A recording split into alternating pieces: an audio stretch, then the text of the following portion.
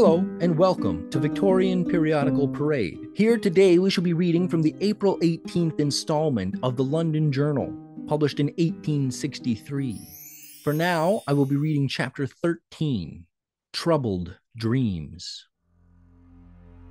Robert Audley left Southampton by the mail and let himself into his chambers just as the dawn was creeping cold and grey into the solitary rooms, and the canaries were beginning to rustle their feathers feebly in the early morning.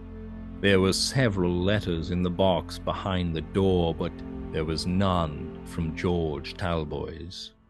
The young barrister was worn out by a long day spent in hurrying from place to place. The usual lazy monotony of his life had been broken as it had never been broken before in 28 tranquil, easy-going years. His mind was beginning to grow confused upon the point of time.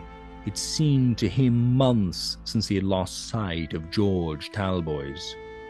It was so difficult to believe that it was less than 48 hours ago that the young man had left him sleeping under the willows by the trout stream.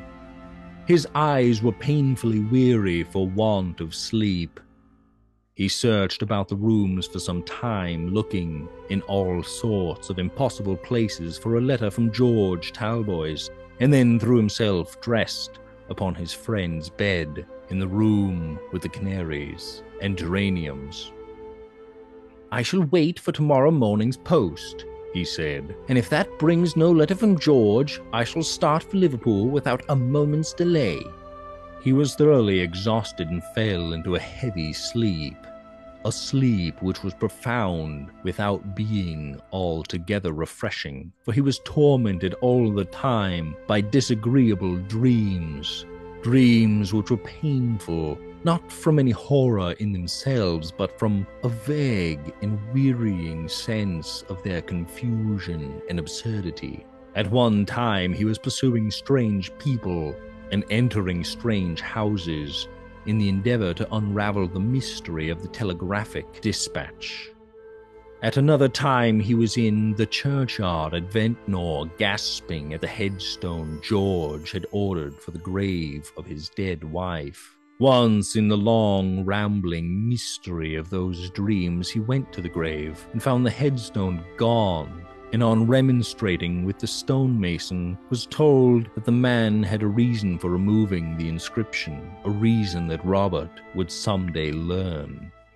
He started from his dreams to find there was someone knocking at the door of his chambers. It was a dreary, wet morning, the rain beating against the windows and the canaries twittering dismally to each other, complaining perhaps of the bad weather. Robert could not tell how long the person had been knocking. He had heard the sound with his dreams, and when he woke he was only half conscious of other things. "Is that stupid Miss Maloney, I dare say," he muttered. "She may knock again for all I care. Why can't she use her duplicate key instead of dragging a man out of bed when he's half dead with fatigue?" The person, whoever it was, did knock again and desisted, apparently tired out, but a minute afterwards a key turned in the door. "She had her key with her all the time then," said Robert. "I am very glad I didn't get up." The door between the sitting room and the bedroom was half open, and he could see the laundress bustling about, dusting the furniture and rearranging things that had never been disarranged. "Is that you, Miss Maloney?" he said. "Yes, sir." "Then why, in goodness' name, did you make that row at the door when you had a key with you all the time?" "A row at the door, sir?" "Yes, that infernal knocking." "Sure, I never knocked, Mr. Audley, but walked straight in with the key." "Then who did knock?" "There's been someone kicking up a row at the door for a quarter of an hour, I should think. You must have met him going downstairs." "But I'm rather late this morning, sir, for I've been in Mr. Martin's rooms first, and I've come straight from the floor above." "Then you didn't see anyone at the door or on the stairs?" "Not a mortal soul." "Was ever anything so provoking?" said Robert. To think that I should have let this person go away without ascertaining who he was or what he wanted. How do I know that it was not someone with a message or letter from George Talboys? Sure, if it was, sir, he'll come again, said Miss Maloney soothingly.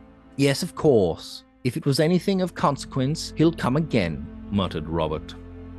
The fact was that from the moment of finding the telegraphic message at Southampton, all hope of hearing of George had faded out of his mind. He felt that there was some mystery involved in the disappearance of his friend, some treachery towards himself or towards George.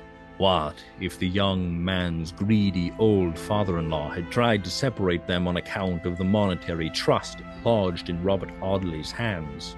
Or what if, since even in these civilized days all kinds of unsuspected horrors are constantly committed, what if the old man had decoyed George down to Southampton and made away with him in order to get possession of the £20,000 left in Robert's custody for little George's use? But neither of those superstitions explained the telegraphic message, and it was the telegraphic message which had filled Robert's mind with a vague sense of alarm. The postman brought no letter from George Talboys, and the person who had knocked at the door of the chambers did not return between 7 and 9 o'clock. So Robert Audley left Fig Tree Court once more in search of his friend. This time he told the cabman to drive to Euston Station, and in 20 minutes he was on the platform making inquiries about the trains.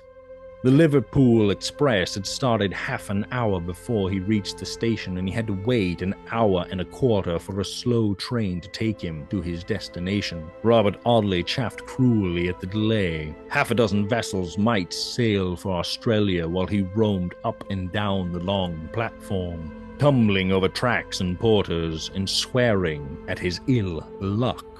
He bought the Times newspaper and looked instinctively at the second column with a morbid intent in the advertisements of people missing, sons, brothers, and husbands who had left their homes never to return or to be heard of more.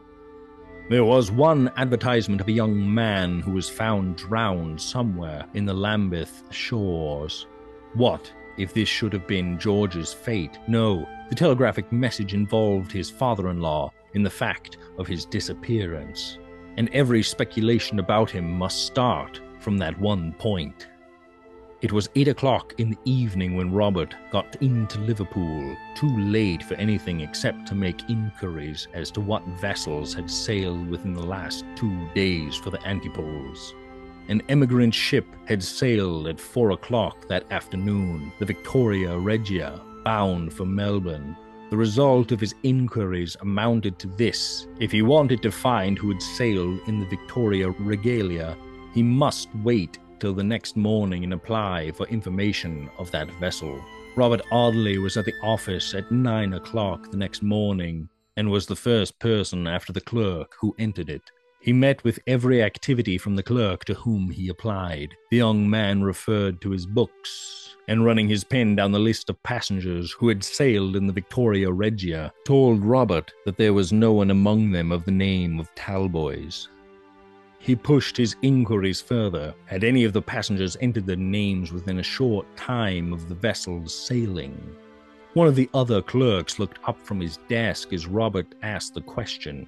Yes, he said. He remembered a young man's coming into the office at 3:30 o'clock in the afternoon and paying his passage money. His name was on the list: Thomas Brown. Robert Audley shrugged his shoulders. There could have been no possible reason for George taking a feigned name. He asked the clerk who had spoken if he could remember the appearance of this Mr. Thomas Brown. No, the office was crowded at the time. People were running in and out, and he had not taken any particular notice of the last passenger. Robert thanked them for their civility and wished them good morning. As he was leaving the office, one of the younger men called after him. "Oh, by the by, sir," he said, "I remember one thing about this Mr. Thomas Brown. His arm was in a sling."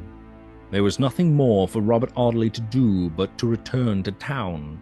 He re-entered his chambers at 6 o'clock that evening, thoroughly worn out, more with his useless search.